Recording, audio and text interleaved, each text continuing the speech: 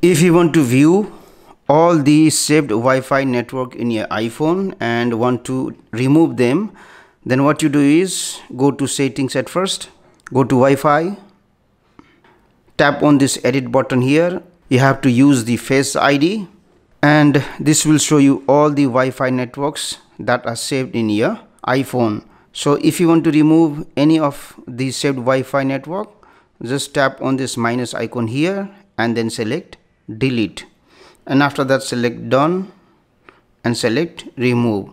Now that saved Wi-Fi network will be removed from your iPhone.